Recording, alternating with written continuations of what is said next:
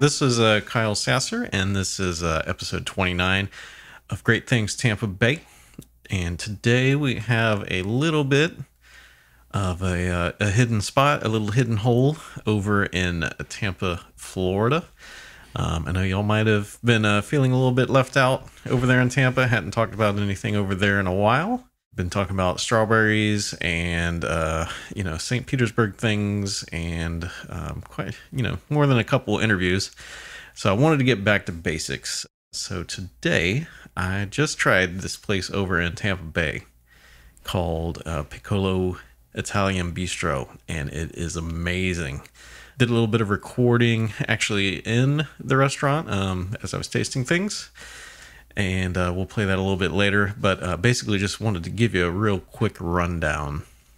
So Piccolo Italia Bistro is located over at 2140 West Martin Luther King Jr. Boulevard. That's basically on MLK in Tampa between the river and Armenia Avenue. It'll be on the south side. There's a big... The sign's actually the Italian tricolors, which is very similar to the Mexican tricolors, as Carmelo in the restaurant told me. Hopefully I recorded that. I'm not sure if I was, but basically he said that he moved here from Italy and he was excited because he saw, the red, white, green everywhere. And he was like, oh, I feel like I'm at home. And then, a few years later, he realized that it was mostly the large Mexican contingent we have here. So I thought that was pretty funny. So basic rundown here is I would put this as more of a like home Italian cooking. It is from the Abruzzo, and Carmelo will be mad if I pronounce that wrong because he said it to me like 3 times, but the Abruzzo area, and also Rome, Bologna, and Naples. And they make their sauces in-house. And the one thing I can say about them is that they are very balanced. And by that, that's a very vague term, I know. So most of the times when you have Italian food here, or, what's classed as Italian food here in the United States, it's all, it's all about the sauce. And there's usually like one key defining ingredient of the sauce that just kind of overwhelms everything. At Piccola Italia, it's more of a balanced thing. So, for example, I ordered the puttanesca, which, as many of you know, is kind of known for its pungent saltiness. It's basically a spaghetti with capers, olives, anchovies, and a tomato sauce. And the capers and olives in most puttanescas kind of overwhelm everything else. But with this puttanesca at Piccola Italia, like each ingredient kind of had its own say as you took a bite. So it's like you could taste the tomatoes, and then there was a caper, and then the olives were huge olives with like not the sliced out of a can variety. They're huge olives with the pits still in them. So kind of be be careful where you're chomping at on these things. And just perfect, even the herbs and stuff in it, you could pick out each one. I did also get a hold of a pepper, it was this big sliver of pepper that lit me up for a little bit. So if you do get the puttanesca, be a little mindful that that is a possibility in there. The other plate that I had was a brisket. And that was with the spinach fettuccine, which was also very amazing. And the brisket was actually slow cooked and just kind of pulled apart and was melted like butter in your mouth. It was deliciously amazing. So the actual place is kind of it's a small little place. They have like 8 tables.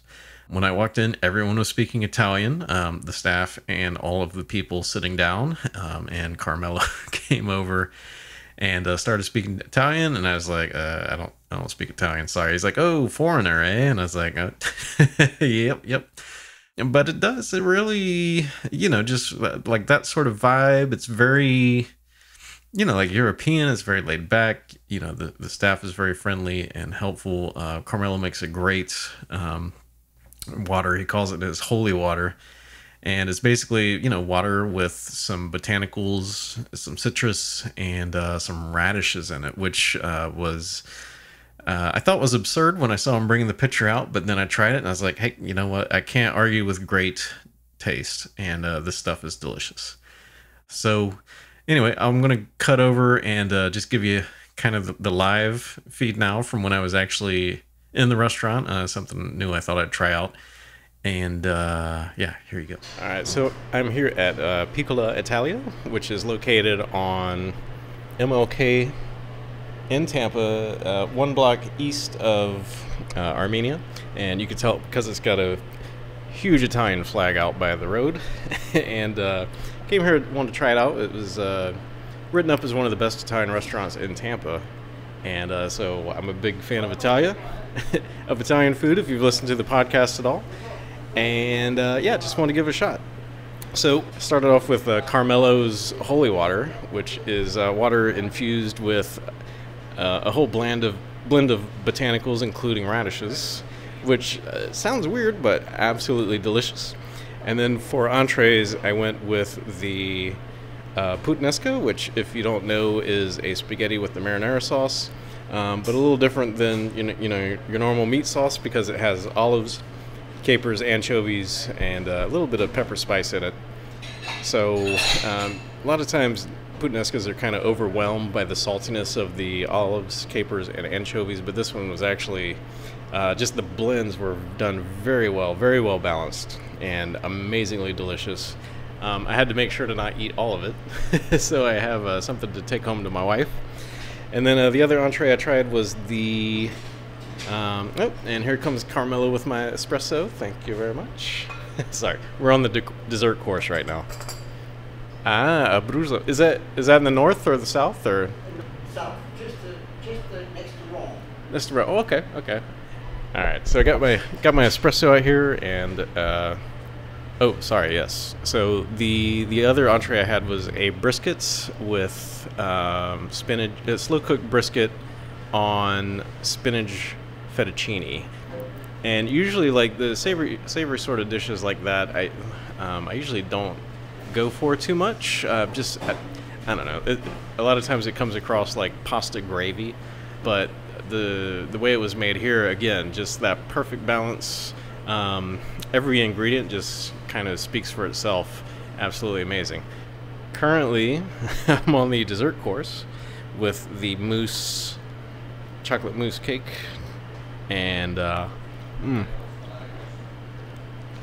gotta tell you, it's amazing. And I also have my espresso here. Nothing better. So I'll do a little bit more in depth on this when I get home. It was so delicious that I wanted to record right now. So that was kind of my live take. Obviously, it's a little rough. My apologies.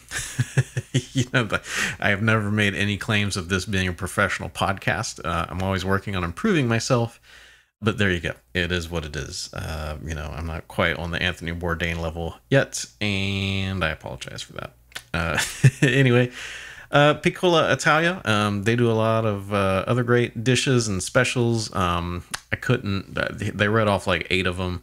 They had like some pasta that had like a rack of lamb something on it, and just everything sounded delicious.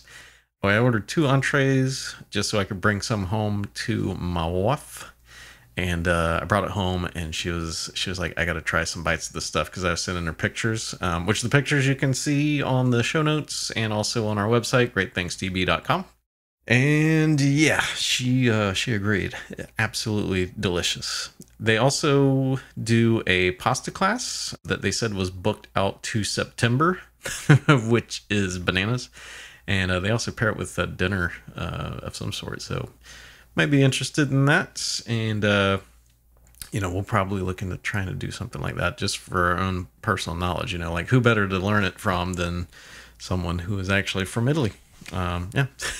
So it's definitely, as Carmelo told me when I went in there and I was talking to him, Like, they don't make any pretenses. They don't try to do anything fancy. Like, it's not Noma. They're not trying to do any sort of gastro, deconstruction sort of stuff.